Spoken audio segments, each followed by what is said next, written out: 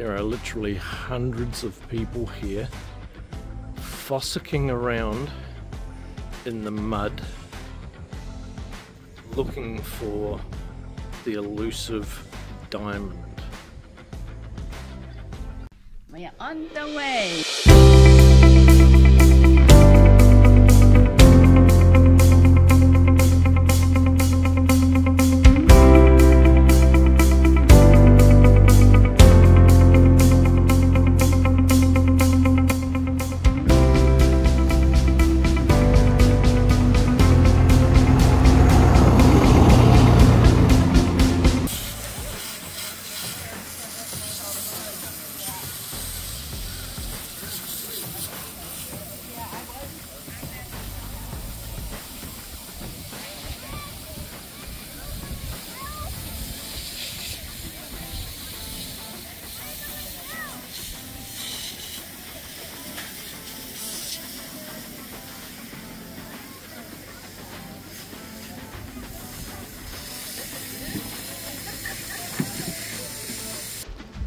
Someone's now kicking over rocks and hunting the surface of the ground because she read that some bloke was just wandering about and he found a $58,000 diamond.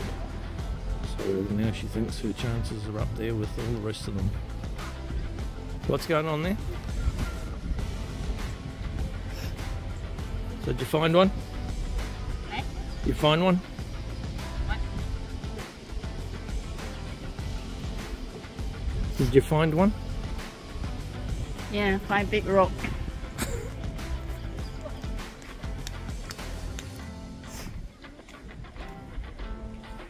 Hoping that I'll find one.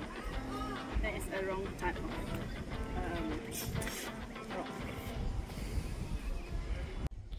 So this building over here is covering a 60-foot deep mine shaft that goes into the ground, which has collapsed a little bit, but obviously they don't want people going anywhere near it, so there's a big little hut built over the top of it.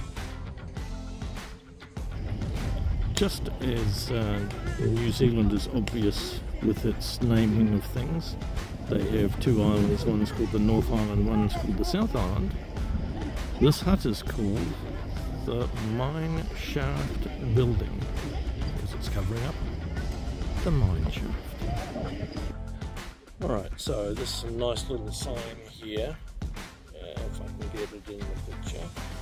It explains that the reason the isn't a commercial operation here is the size and quality of the diamonds is quite low, which makes it not commercially viable.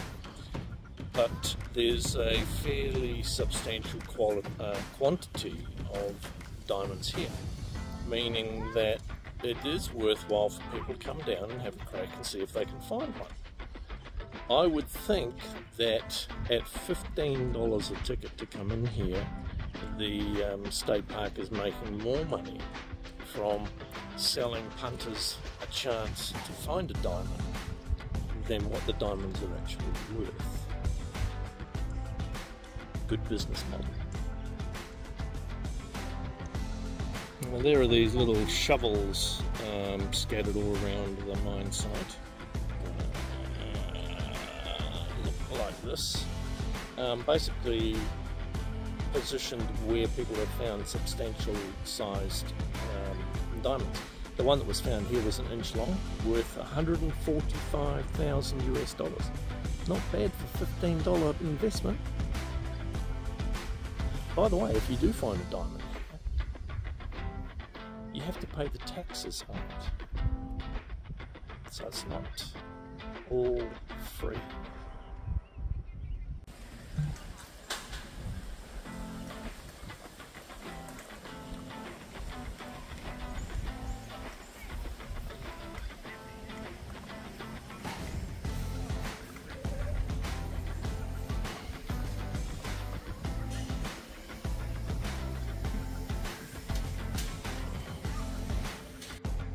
Okay guys, Crater of Diamonds in Arkansas, interesting place. A lot of people in here collecting the mud and gravel and everything, and then cleaning all the the silt out of it and sticking it in buckets so they can take this gravel home and search through it later. Janie and I came at about 3 o'clock in the afternoon. The park is open from 8 o'clock in the morning until 4 o'clock in the afternoon. We were not that keen on scurrying around in the mud with everybody else, but yeah, interesting. You could come up here and spend a day and get really muddy and, you know, take 4 buckets of gravel home with you, and maybe you get something, maybe you don't. Alright, so Janie, would you be keen to come back up here and foster around the mud and look for that elusive diamond? By all means, go ahead and do it and bring back a diamond as big as your head. That will be good. The diamonds are not as hard as my head. Oh, hang on. That's not right. The diamonds are not as thick as my head. Would that be better? Thick. I like that. Yeah.